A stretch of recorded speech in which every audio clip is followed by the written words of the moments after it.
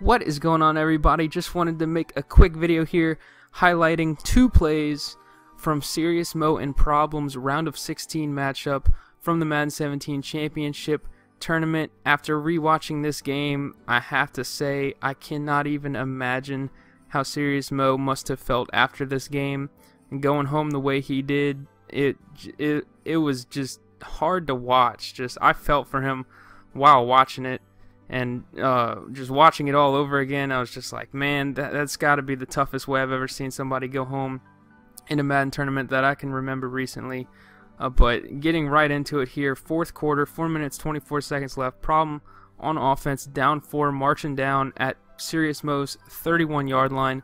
Let's go ahead and look at Problem's offensive formation. You got gun wing trio weak out of none other than the New Orleans Saints playbook.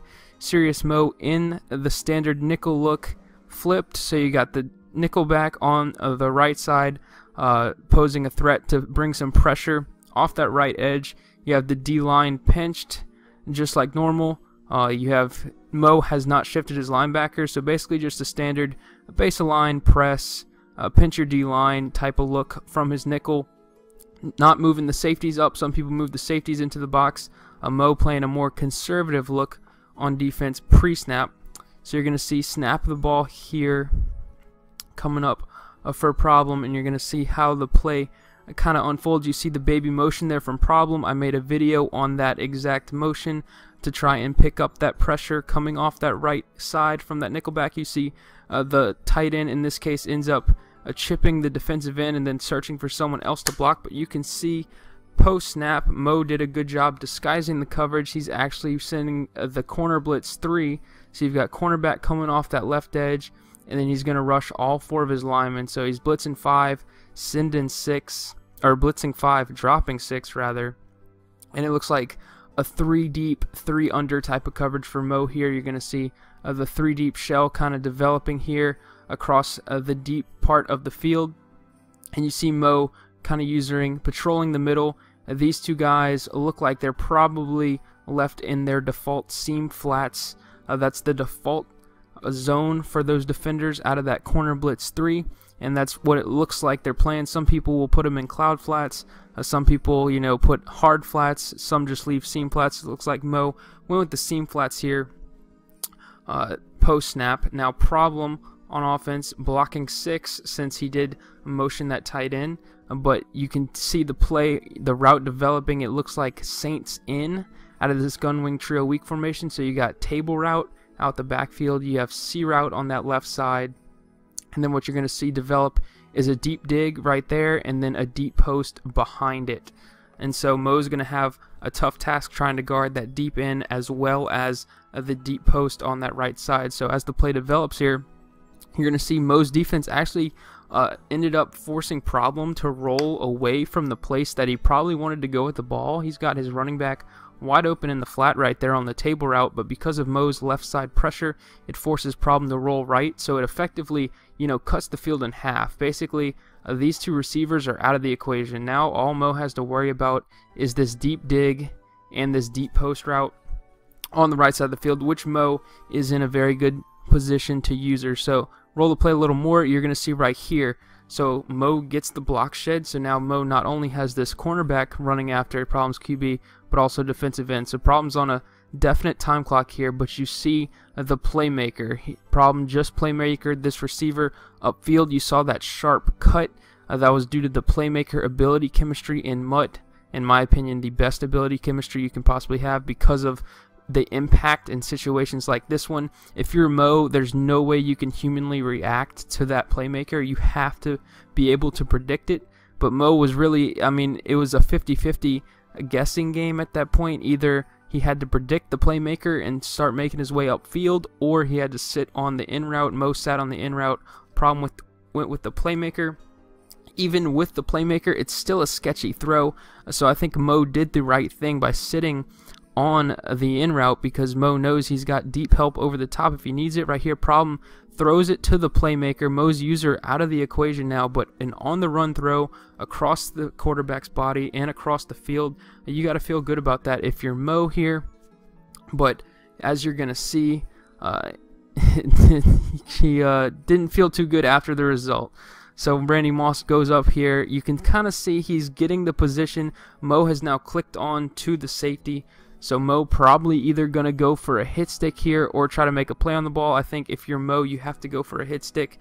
It does not look like your safety's in a position, especially knowing Moss is going to go up, high point that ball, and go for a spec catch. And as you see, Moe goes. It looks like he went for the play on the ball here, over pursues just a tad bit, and Problem ends up walking into the end zone. So kind of unfortunate play right there for Moe as you see his reaction, and you can see I pause it on the freeze frame. If you're Moe right here, I think you got to go for the hit stick, but that's really splitting hairs in this scenario.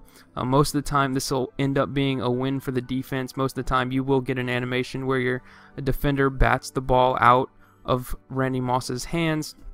So kind of unfortunate on that play there for Moe as Problem takes the 3-point lead, but I will say a fantastic playmaker by Problem and definitely making the most out of a bad situation. 99.9% of Madden players would have just thrown the ball away there and, you know, ended up kicking a field goal. It's 3rd and 10. It would have been 4th and 10. People would have taken their 3 and still been down 1. Problem in that top 1 percentile that's actually going to make something happen on that play. So kudos to Problem for making it an outstanding play.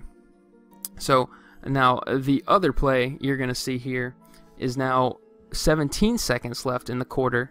Moe up 4 once again, Problem at the 26, and you're going to see basically a mirror image of what you just saw pre-snap on the play before. You see gunwing trio weak once again for Problem. You see Moe again, nickel, corner on the right side. This time Moe shifts his linebacker, so he's got a double edge look on the right side. You still see the pinch line, safety still playing back, so still a conservative look on defense for Moe, but you can see the press. So Moe's still pressed up. 17 seconds, Problem, no timeouts, down 4, has got to score a touchdown here. So you're going to see Moe did a good job of disguising his coverage the last time he ran this. Most people will send that pressure off the right edge with that nickel back, but Moe sent the backside cornerback, so Problem can't really predict reliably what Moe might be looking to do out of this specific formation based on the pre-snap look he's giving. That is always the same. However, post-snap, Problem, I can guarantee you saw that both of his outside receivers were getting pressed at the line of scrimmage, which was a dead giveaway that this was probably some type of 2-man under type of shell, and that's exactly what it was. Moe went with the pressure off the right edge, so he sent 5. He had 2-man under, so he had man-to-man on the outsides. Right here you see man-to-man, 2 deep safeties, and Moe patrolling the middle of the field. In this case, Problem ends up taking the shot. He could have went to either side. As you can see, both of his outside receivers ended up doing a good job of beating the press and getting behind their defenders on the outsides. He honestly probably could have gone to either one. I think that's Julio Jones on the left and Chad Johnson on the right. Moe kind of in no man's land in the middle of the field because of the fact that Problem happened to not have any routes breaking over the middle of the field on this particular play. And he ends up going to the right side to Chad Johnson. Moe's user not going to get there in time, but Moe's corner did a good job of recovering kind of all over Chad Johnson, and Chad Johnson ends up making the catch anyway to give Problem the lead, and that's going to seal the game for Problem. He's going to go up by 3, 31-28 with about 11 seconds left, and Moe's not able to do anything to try and, you know, tie the game or take the lead with those 11 seconds. So what a tough way to lose.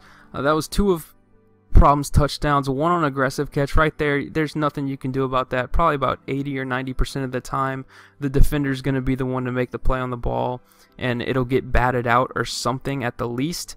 But in that case, Moe just did not win that dice roll. Unfortunate for him, but you can't take anything away from Problem. He put himself in the position to be able to make a play like that, and for a play like that to happen. So it's not luck. It's you have to put yourself in the position to let that happen for it to happen in the first place. So just him getting in that situation was impressive. So kudos to Problem. 2 fantastic players. Tough way to go home if you are Serious Moe, but I can imagine he'll definitely be back next year. But hope you guys enjoyed this little breakdown. I thought this sequence of these two plays was very interesting, so I hope you guys thought it was interesting as well. But like I said, hope you guys enjoyed the video, and until next time guys, take it easy.